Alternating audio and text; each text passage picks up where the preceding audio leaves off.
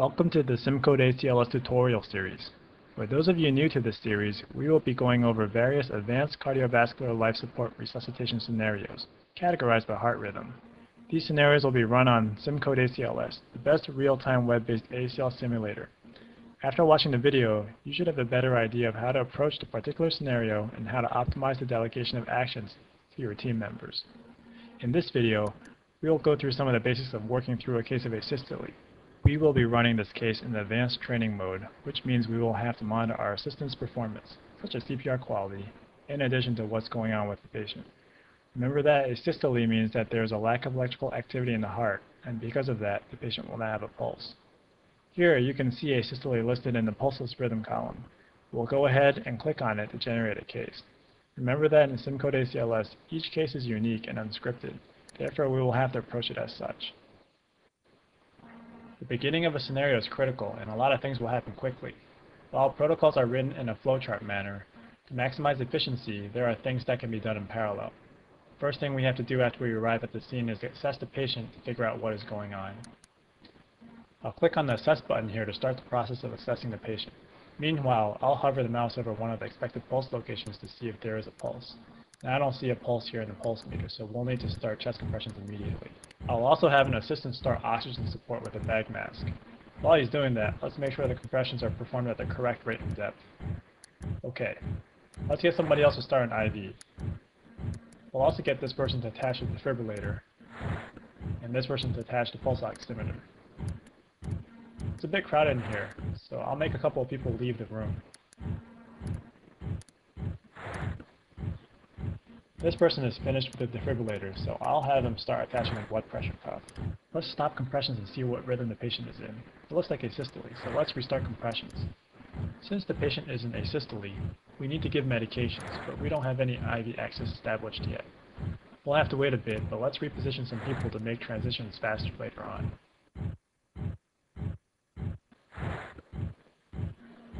It looks like the assistant couldn't get the IV in. Let's have him try again, and also have another assistant try at the same time. Note that earlier on, after starting oxygen, I reassessed the patient to make sure there were breath sounds in both lungs. This is important because a lack of breath sounds in one or both lungs may need to be addressed, and can also help you figure out the cause of asystole.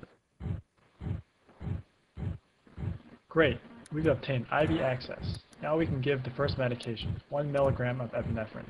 Once that goes in, we should continue chest compressions for about 2 minutes before re-evaluating the patient. Now we know what rhythm we're dealing with and can administer medications. We can draw some labs that help us learn more about the patient's condition.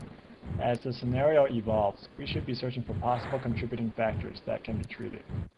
Also note that in the event there is no IV or IO access, but there is an endotracheal tube in place, certain medications can be administered through the ET tube. It looks like he wasn't able to draw a blood sample. Let's try it again.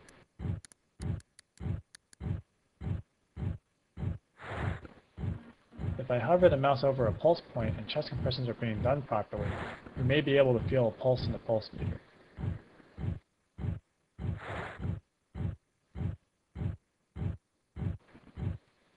Still no luck with the lab draw. Let's have somebody else try.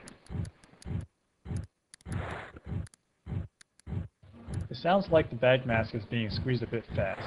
Let's check the rate.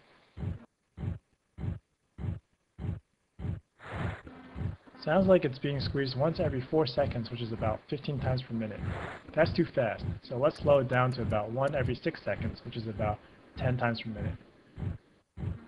Great, the blood sample was successfully drawn and sent to the lab. Now we need to keep doing CPR until the next pulse check. By the way, if we need to review what has happened, we can see that on the event log here.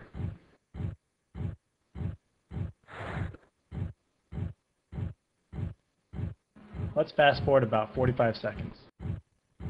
We've been doing chest compressions to help circulate the medications.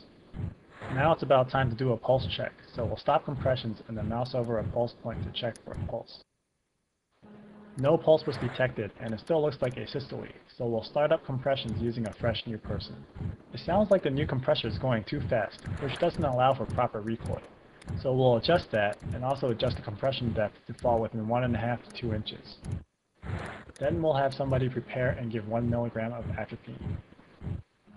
Since proper chest compressions are important for maintaining perfusion and circulating medications, it is important that we keep an eye on compression quality and keep breaks, such as pulse checks, as short as possible and to a minimum.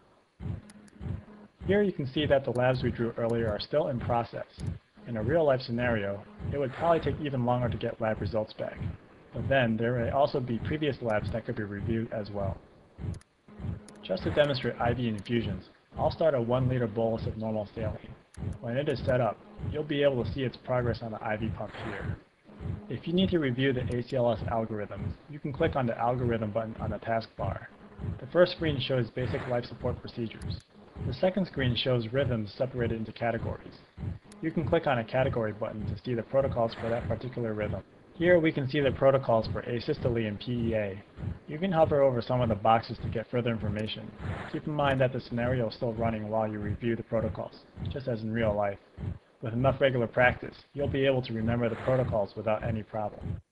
Let's continue chest compressions and fast forward about 30 seconds. If you have trouble clicking on an assistant, you can also use the assistant selection buttons here. The middle button shows a list of all the assistants on screen by name. Click on a name to select that person. You can also cycle through the assistants using the previous and next buttons. It sounds like the compressor is getting tired and slowing down. It's also about time for a pulse check, so we'll stop compressions and check for a pulse. Still no pulse and still looks like asystole. Let's resume compressions using another assistant. We'll also have one of them prepare and give the next dose of 1 milligram of epinephrine. The compression rate sounds about right, but the depth looks shallow. We'll go ahead and fix that. Again, we'll need to continue compressions for about 2 minutes to circulate the medications and give them a chance to work. Let's fast forward about 1 minute and 40 seconds. It sounds like the compressions are getting slower, and it's also about time for a pulse check, so we'll stop compressions and check for a pulse. Still no pulse and still looks like asystole. Let's resume compressions using another assistant. Then we'll have this person prepare and give another 1 milligram of atropine. It looks like the compressions are going too slowly, so let's check and fix that. Note that while assistants will move to the necessary location to perform tasks, you can move them to different parts of the screen by selecting them and then clicking on an open location. You can use this to help organize the room and to optimize performance times, such as changing compressors. It looks like there's a change on the ECG monitor, but we can't rely on it while chest compressions are being performed. Since we just did a pulse check recently and gave atropine, let's continue chest compressions for about 2 minutes before re-evaluating the rhythm. If we stopped chest compressions every time we thought we saw a change on the ECG during chest compressions, our compression fraction would be quite low and the patient would lose valuable perfusion. Alright, let's fast forward another minute and 40 seconds or so. It looks like the compressor is getting tired, but it's time for a pulse check anyway.